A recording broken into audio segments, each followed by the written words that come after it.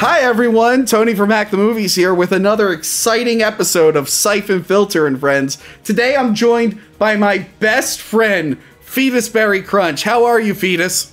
I'm so happy to be here. You're my best friend, Tony. I love you, Tony.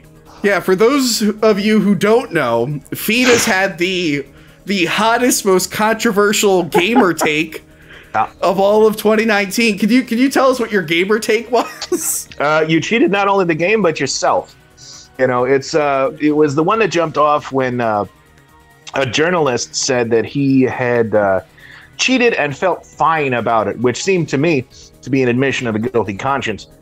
He slowed down the end boss of Sekiro Shadows Die Twice by 50% by using an exterior program so that he could beat the game. Unacceptable. Disgraceful. You know what I mean? So you let him have it. You said he didn't grow, he didn't learn. He didn't grow, he didn't improve. Right. Yeah. He experienced a hollow victory. Yes. Nothing was risked and nothing gained. Yeah, I stand by that. The comment that was heard around the world. Like I said, it was the most controversial gaming take. Anyway, so have you heard of Syphon Filter, the greatest game ever made? You know what? I love Syphon Filter. It is one of the greatest games ever made. It was the first game. It's one of the very first games actually where I ended up sniping 2 enemies with 1 bullet. I'd never done that before. Yeah, you could do that. Yeah, that time when they got the hostage. Yeah. Between that and the taser, no, I was sold. I love Syphon Filter, man. It's a fantastic one. Aside from the one on the PS2, that was a Mega Strain, right? Today we're gonna do the silo access tunnel. So our hero Gabriel Logan has made it to Warehouse 76. He found the access to the silo. Yeah. Now he's got to journey through the tunnels to stop the R9 Deviaka rocket from launching and spreading the Syphon Filter virus who knows where. Oh no! So the previous level ended with him being lowered into the tunnels, and then an explosion happened. And this is where we are now. Now, Fetus, this is a very, very hard level. Oh God! It requires a lot of skill. Yeah. You have to know a lot of trial and error. You have to know where enemies are going to show up. Sure. And they are all they're all armored. Sure. So you really have to pick the right ammo. You got to conserve ammo. No. Okay. What you do is you tough through it and you accept that failure is a means to self-improvement. So you take the time. You see what I'm saying? Is you put in the effort. If it's important enough to you, you'll do it the hard way. Listen, we're not doing that. We're putting the infinite ammo cheat code on. I don't know why you asked me to be on this show. This is all. It's all a farce. Oh man, look at those guys. Oh, I'll just hit them with the grenade launcher. This is I love that M79. There's no recoil. Yeah. 40mm grenade launcher, no recoil. Apparently, there really isn't that much recoil. So the guy in the previous episode pulled that out, and a bunch of people were like, actually, no, there's not that much. Yeah. Also, the guy from the previous episode bought the Belle Delphine bathwater, so what would he know? Yep, that was him. That was him. I know it. Let me take another sip of vodka. Got him. So, Fetus, this must be so hard for you to see me cheating. Just lobbing grenades. You will notice that I'm not even looking at the screen. As much as I love Syphon Filter, I feel like you dragged the name through the mud right now. Okay? I'm not even looking at the screen. You do you, man. You do you. But we both know at the end of the day. Oh God! Oh wow! I almost killed myself because the grenade launcher can kill you if you shoot it too close to yourself. Oh yeah, fancy that. Yeah. Okay. Yeah. So there's a box around here, and that's what she said. In it.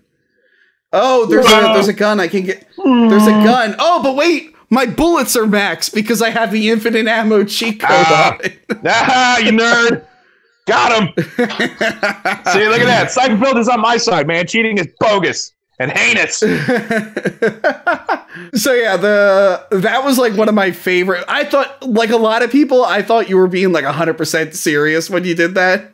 Oh yeah, I got a lot of people with that. They're like, oh. It doesn't matter. It's a single player game. You know, what's your deal? Why are you weighing in on it? And I'm like, it's like, listen, a lot of it was melodramatic on purpose, you know? Yeah.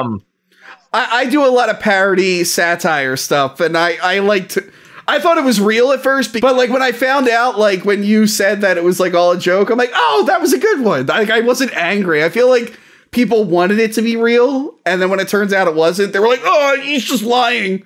Yep. A lot of people were like, oh, he's an asshole and he's too, he's too invested in this and it doesn't matter. It's a single player game. What does it matter as long as he's still enjoying it? I'm like, well, sure, you could cheat at Monopoly and you can have a good time, but are you really playing the game? That's true. True. Your win matters also a lot less. Here's my take on everything. Video games are for children and everyone should just relax and calm down. That's why you and I have such advanced hobbies like Evangeline. Yeah, we love Evangeline. Oh man, I love Evangeline. Asika, that one girl, Asika with the red hair, man. She's remember that time? Oh man, that she lost her eye, and but now that I know, the guy Shinji's dad was like, "Get in the robot, blue-haired girl," and she did. Remember that? You could be telling the truth or making it up. I don't know. I'll never watch it. That's for the fans to know. You know what I mean? That's not for us. We're intellectuals. Okay. We're past that. We're above it. Anyway, so when did you play Syphon Filter? Like when it originally came out? Yeah. Okay. I rented. I had a demo disc with Syphon Filter on it. I eventually rented it from a video store, and I had a great time. Okay. Yeah. Oh yeah. 2 is really good. People really like 2. Yep. 3, I've said many times, 3 is more of the same. Like it's fine. If it ain't broke, don't fix it. Yeah, but I think in a later episode it'll be revealed what the issue with that game was. I don't want to spoil that. I don't want to spoil that right now. See, there's a cliffhanger, baby. You got to make it through the first game and then the second, and then we'll get to the third. We'll see. Now, thank God I got the cheat code on because this part's pretty rough.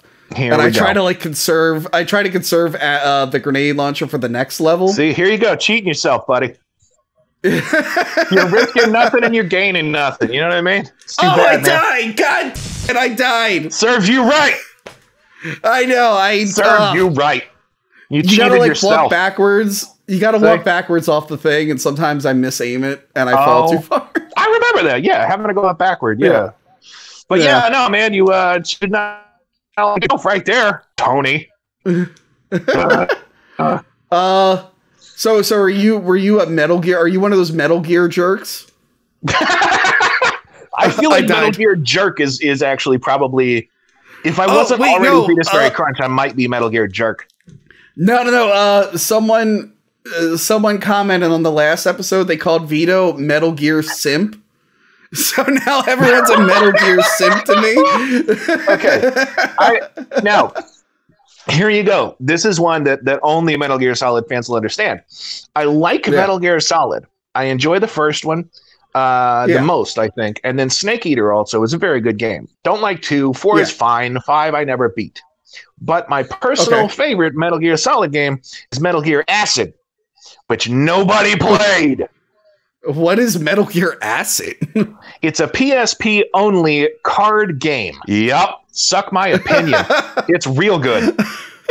They made 2 of them. How about that? You like that? That's real good. Oh, they did? They did, yeah. And it was a whole system where it was a points-based system where the cards that you were using had point values. So if you use, say, a pistol, it'd be 3 points. But you can rack up these points, and that sets your initiative for the next round. But what you could do is you could sacrifice other cards to reduce your cost. So if you were smart about it, like I was, you can basically do 3 turns in a row. You do an action, sacrifice a card, remove your action to 0 initiative, so you get to move again right then, and then do it over again. I just want to tell you something. I didn't think Metal Gear could sound even more boring than it was. Oh, it's so boring. You'd love it. Yeah. But what you just described, sounded like the most boring game I've ever heard. Oh, I know. And I was like, man, Tony would love this. It's so there are 2 games of it. You wouldn't believe. Just wait. Just wait, man. Your next podcast, or whatever the hell this is, program will be Metal Gear Acid and Friends. Whatever the hell this train wreck is. The next one will be Metal Gear Acid and Friends. By the way, for the viewers at home, I got vodka in this cup. I'm drinking it straight. What cup is that? What is on that cup? Oh, it's a commemorative Spider-Man 3 Slurpee cup with venom, and it's lenticular. 1,000 years. Those things, like, I had like the cups from when Thor came out, and they like broke within a year. How is that thing still? How the hell are you abusing your cups? I guess you're not supposed to put them through the. That's not on the cup manufacturer. This came out in 2006, bro. So what are you doing breaking your cups? Come on. It came out in 2007. This fucking cup says 2006 Columbia Pictures Industries Incorporated, all rights reserved. Suck my cup, bro. They probably made it in 2006, but the movie came out in 2007. So they put out a copyright before the movie came out. Imagine that. Yeah. Anyway, I think I was putting the cups in the dishwasher, and I guess they weren't dishwasher safe. So. Oh yeah, no. But I'm glad you still have. You know what? I can't talk. I have an Ang Lee Hulk T-shirt. I don't know stupid shit. Yeah. I like the Ang Lee Hulk movie. I'm like an apologist for the Ang Lee Hulk movie. Yeah, you don't like that movie. Nah. Yeah. No, it's okay. Yes, you ain't got a lot to kick it. I like Syphon Filter, and I like the Ang Lee Hulk. What are some other one of those is good, and the other isn't. What? See, one of those is good, and the other one isn't. What else do you like? Brushing your teeth and chugging some orange juice? Come on, get out of here. Yeah. What are you talking about? Anyway, I can spot a needlessly argumentative spot. What? Listen. Yeah. We just got to the end of the level, and it was so quick because I used cheat codes. Isn't that great? And you cheated not only the game, but yourself. Look at this explosion. Oh, that's a sweet explosion. Look at that. Oh my God! Whoa! Oh, PlayStation graphics, dude. It's the best graphics. Oh! Now it's searching memory card. Oh! So, Fetusberry Crunch, what did you think of this amazing level of Syphon Filter? This very brief, brisk level. It probably would have been better if you hadn't cheated like crazy. You know? It might be more like... Yeah. It wasn't even as long as an episode of Evangeline. I gotta tell you, this is bullpucky, okay? This is horse feathers. I don't appreciate it. You cheated, yeah. Like I said, you cheated not only the game, but me. What is this? All right, well, listen, Fetus, for those of you guys who don't know, he did that meme. By the way, I didn't even know who did the meme. I just kept seeing it floating around. Sure. When I was, working on the Spawn AVGN episode, I came up with this plot device where the nerd keeps cheating. Sure. Because the games are too hard and they're too easy. Yeah. And I was like, so I'm like, I was trying to think, I'm like, but you know what? The fans might call him out on this. And I'm like, but he's in hell. Maybe it'll be part of his punishment. And then I was like, what was that meme? And I looked it up and I quoted your meme twice. I got some level skip codes right here with your name on them. Wouldn't using cheats be wrong? Isn't that a hollow victory? You cheated. You didn't grow. You didn't improve. You took the shortcut and gained nothing. No, I very much appreciated that, man. That was a huge deal for me. Like the stuff that happened around that copy pasta was just nuts. I mean, I had been fooling around on Twitter, just doing my random stuff for years, and I finally saw this one thing. And while I was typing it out, I thought, this is gonna go nowhere. So I might as well, like embellish a little bit. I might as well go a little bit nuts. And so like I made a couple of. It's very unusual for me, but I made a couple of edits as I was typing it. I was like, is this enough? Is it too much? Like where's the line? You know what I mean? And I like to think that I nailed it. And actually, I got a lot of people saying, people are passing the copy pot around because they're dunking on you. But I also got a lot of like very sincere, like heartfelt messages from people all around the world. Somebody translated my tweet into Hebrew, Japanese. A lot of Japanese people actually got a hold of me and were like, we absolutely understand what you're saying. One Japanese guy called me Mr. Legend, and I'm like, that's amazing. Like, yeah, of course I'll run with that. Right? I'm like, yep, Mr. Legend. Mr. Legend forever. Yeah, it reminds me of that movie. What was it, Mr. Baseball? Right? Where what was it? Tom Selleck in Japan. You should know this. I haven't seen it. Movies. I'm Come on. sorry, I haven't seen that one. How do you not memorize everything that Tom Selleck's ever been in? But yeah, no, it's all in all, it's been a really incredible and surreal experience. Yeah. I ended up talking to like 3 or 4 different journalists. There was an article written about me in the BBC, but the guy couldn't. The guy, his name is Tom. He's a really nice guy. He couldn't get the name Fetusberry past the editors, so he had to call me Crunch, which is fine. I don't mind. You can't put Fetusberry in the BBC apparently, but there's that. You know, I have my own Know Your Meme page. I got the whole thing. It's really it's been wild, man. XCOM version of it. Sonic did a version of it. Man did one. You know, it's been crazy. Yeah. And you had a podcast that you're looking to reboot at some point? God, I hope so. It was called Fetusberry Jam. Yeah, Fetusberry Jam. Yeah. You can find it on Twitter. It's at FETUSBERRYJAM. It's me and my best friend. My wife died again. And sometimes it's also 100% A+, 5 stars. Wait, I'm sorry. You do a podcast with your best friend? I don't recall doing a podcast with you. Well, you're invited. Aren't I your best friend? You're invited. We're best friends. Okay. Best friends. You can't expect me to just. This is my first time on your show, buddy. How good a friend are you, huh? You know what I mean? You're my best friend. You're trying to turn this around on me. You said DeVito is your best friend. I ain't bought El Delphine Deathwater. All right, well, thanks, Fetusberry. Thanks for joining me. Thanks for doing this. Oh, you're very welcome. And, I love being on the show, man. Good. Check him out, and I'll be back next week with a new best friend.